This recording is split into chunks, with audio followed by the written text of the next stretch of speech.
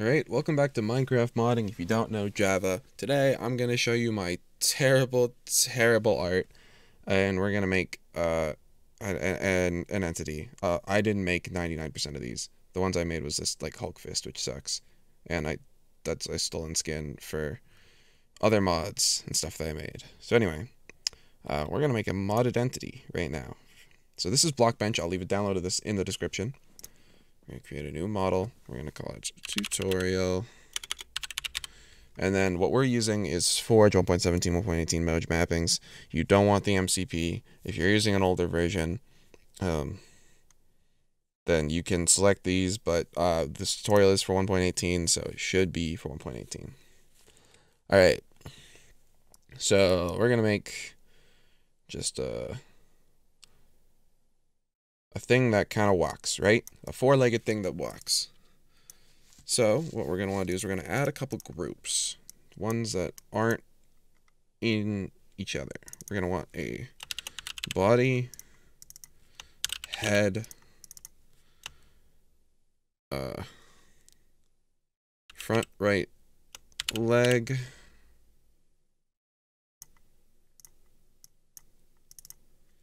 a front left leg,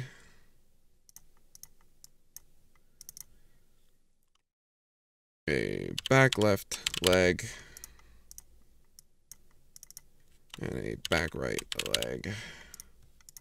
And then if you're going to add a tail, you add a tail one as well. This is all so that we can separate animations. But for now, I'm just going to do this. Alright, so we're going to add a cube. It's going to go up. It's going to be like that. This will be the front left leg. So everything is based off the north, right? So we'll add another cube. Right there. This is the front right leg. Oh, that's a group. Add another cube. Make it 6 tall.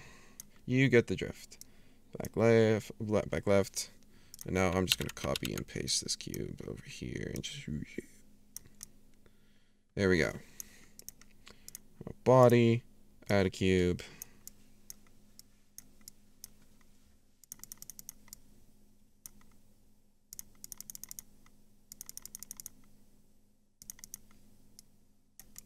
It's a very simple program to work with, right?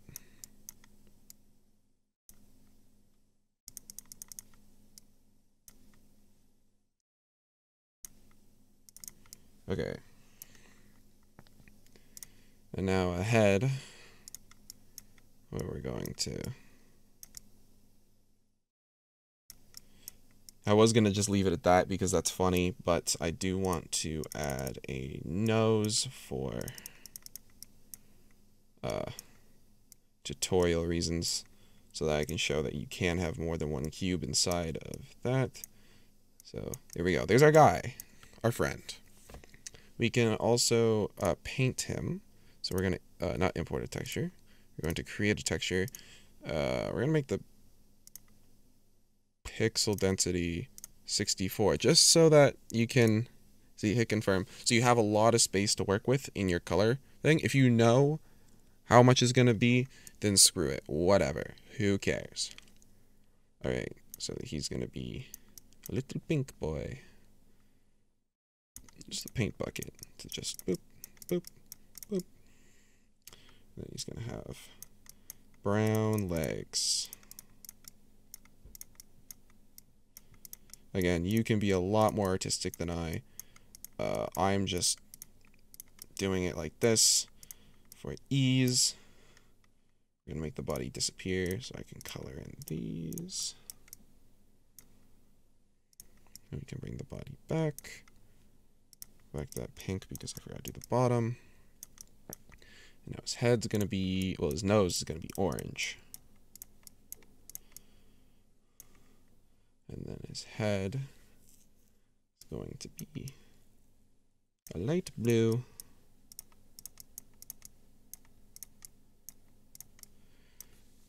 And then I'm gonna give him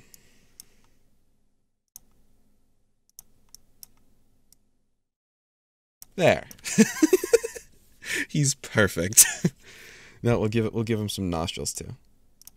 Perfect. This is my guy, my friend. So now it makes it super easy to export Java entity. And now he comes out as custom model. We can rename him to tutorial entity model. And then we're going to save this to not, oh, the biomes you'll go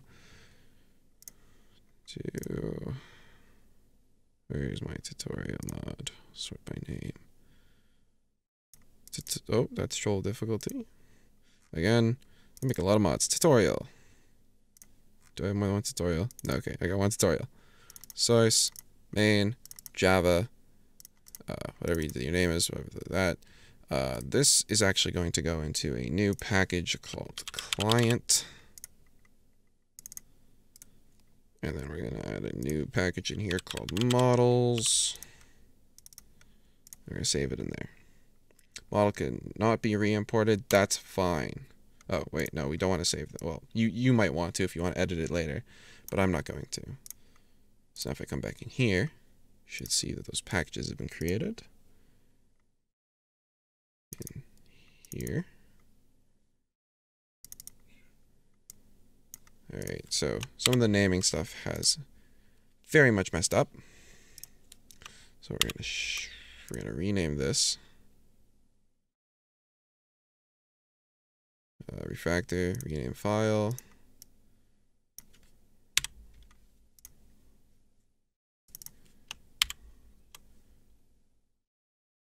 This is going to be tutorial entity model. We're going to do the refactor. And then we're going to import that class as the Minecraft world entity. Why do you not like that? There. Okay. So now all that should import correctly. Now, we're going to do something I like to call cheating. We're going to hit Control and we're going to go to the cow model.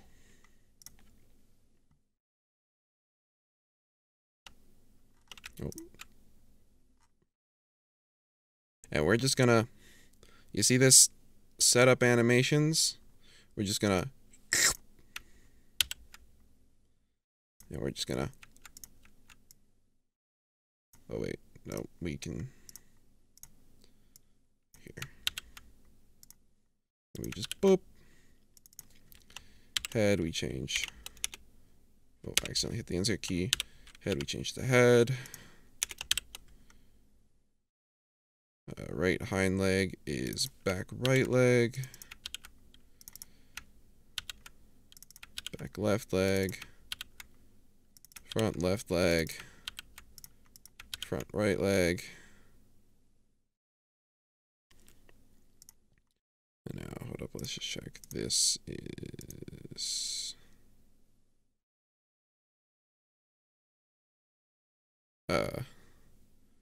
this one is head pitch.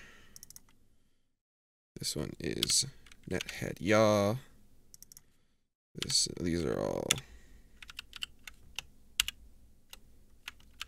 Control R to replace those with limb swing. Control R to replace those with lip sync amount.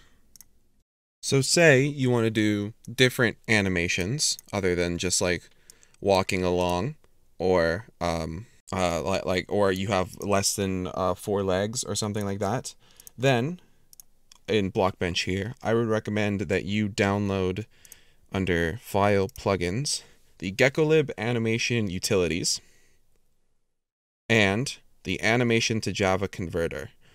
This is so that you can convert your animations from GeckoLib to Java code, so it turns into stuff like this and you can just paste it in. Or you can install the GeckoLib API. I will be doing a video later on setting up APIs and working with those. Maybe, if I feel like it. And then you can run it in a different way using resources. Like, it'll all be files in your assets. All right. So now we have to, we need to make a renderer. Oh, that's a class. We need to make a new package called renderers. And then in here, we'll make a new Java class. We're going to call it tutorial entity renderer. And this is going to actually, this is going to have a generic attached to it where T extends tutorial entity. This is so that we can use tutorial entity in multiple places in the generics and the rest of this. So extends, this is going to be a mob renderer, which takes in tutorial entity, and then tutorial entity model, which takes in the generic tutorial entity. So now theoretically you could type out, and instead of having this, you could type out tutorial entity here and here, but this just makes it a lot more convenient, and you get to use it in other places, like in get texture location. See, it'll automatically use this T here instead of having to put tutorial entity. All right. So now in this renderer part, we can set our shadow radius, and also we need to add in the model here instead of just using this here, because we need to actually bake the model. We can get rid of this float as well, because we're just going to input it manually with new tutorial entity model. This we're just going to call context. Taking context dot bake layer, and then right, model layer locations. I completely forgot about this. This is something that's new. We're gonna make this 0.35 because I feel like it. That just sounds like a fun number. So in the model here, we need to make a defined layer location. I don't really know exactly what this is for. It's just something you gotta do. Someone can explain it, maybe. If you Google it, maybe it's on the Forge docs. I don't even know. I just copied the same one from all my mods. So I just do a public static final model layer location.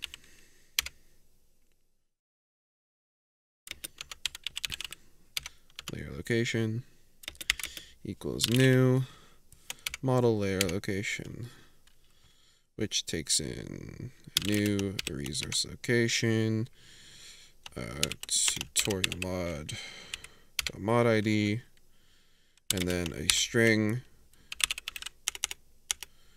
There we go. Entity, and then a string of main. So this is just, it goes in your main thing here, just the name of your layer location that you're making. To be honest, don't even know what this does. It's just something you gotta throw in there, and if you don't, it errors and you can't do it. Someone can probably explain it better than I can. So this bake layer, so then we're gonna take this to tutorial entity model dot layer location. There we go. So then that'll bake the model to that layer location. And we're going to set the shadow of this thing to this shadow radius equals 0.4f. Sure, why not? So now this, we're going to set the resource location for where the texture is located. Oh, right, in Blockbench here, you're going to save the texture. We'll save it as tutorial entity.png. We'll throw that into resources, assets, tutorial mod, textures. We'll make a new folder called entity and save. So now this is going to return a new resource location. Tutorial mod ID.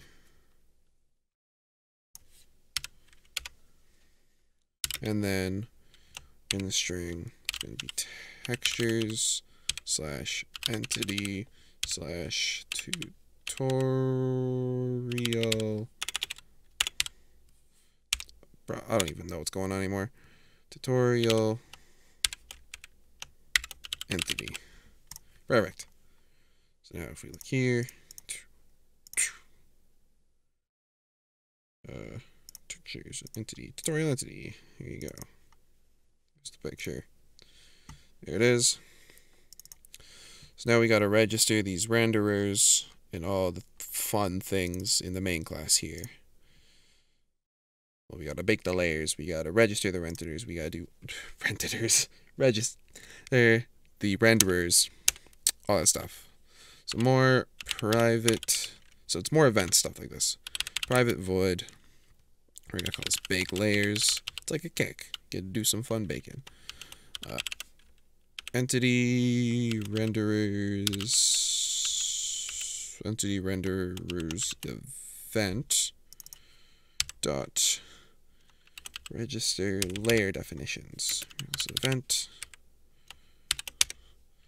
We're gonna do event dot register layer definition. Tutorial entity model dot layer location, comma, and then tutorial entity model dot create body layer. Oh, not dot, colon, because it needs a supplier. Perfect. And now we're going to go private void register renderers.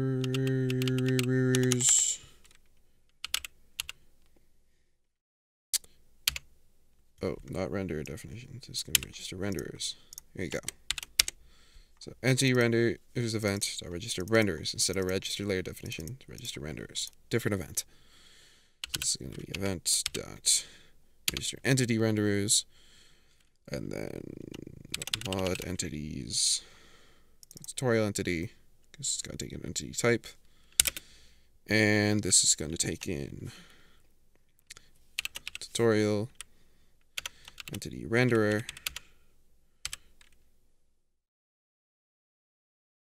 Oh, no, a new instance of it.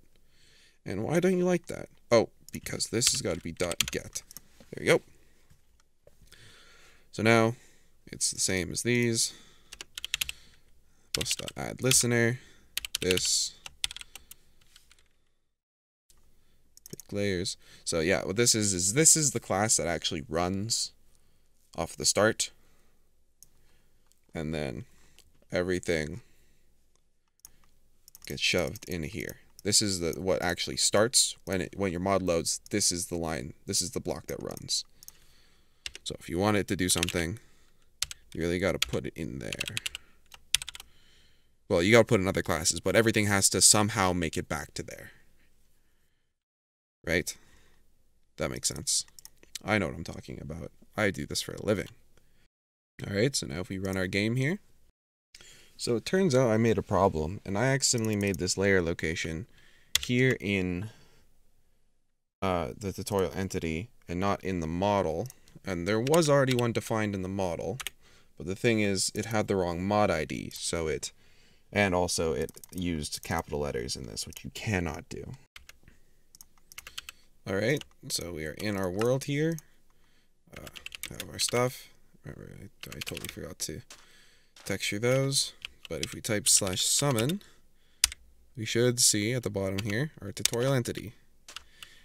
He is here. He is also textureless. Hey buddy, why you be textured like that?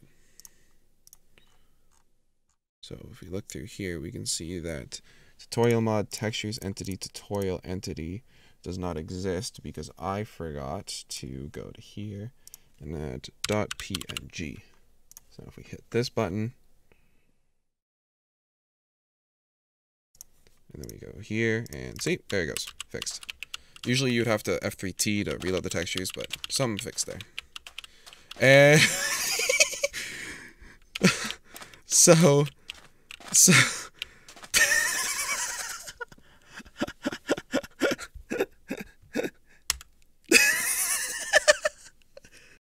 so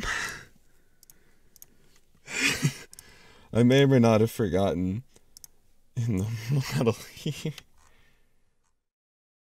to I was supposed to change some rotation points here. If I look body, edit, pivot point. You want to edit the pivot point. Yeah, you see the pivot points right there. So we center it. And then raise it up. Oh wait, that's the head. So pivot point, we want to set down and back. There, so now it pivot there. The front leg.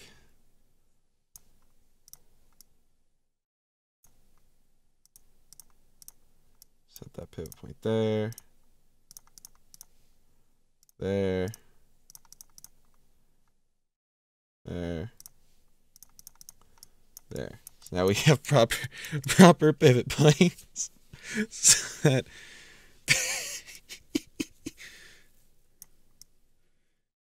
alright, file, export this Java entity.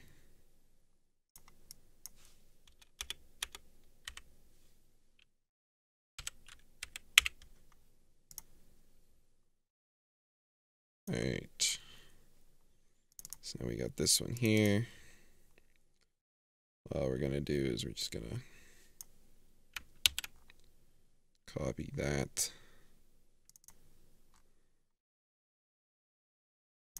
So there. And then delete that. And that should fix it. Alright, yes, that did get it working. I just forgot to reload textures. You have to F3T, reload your textures.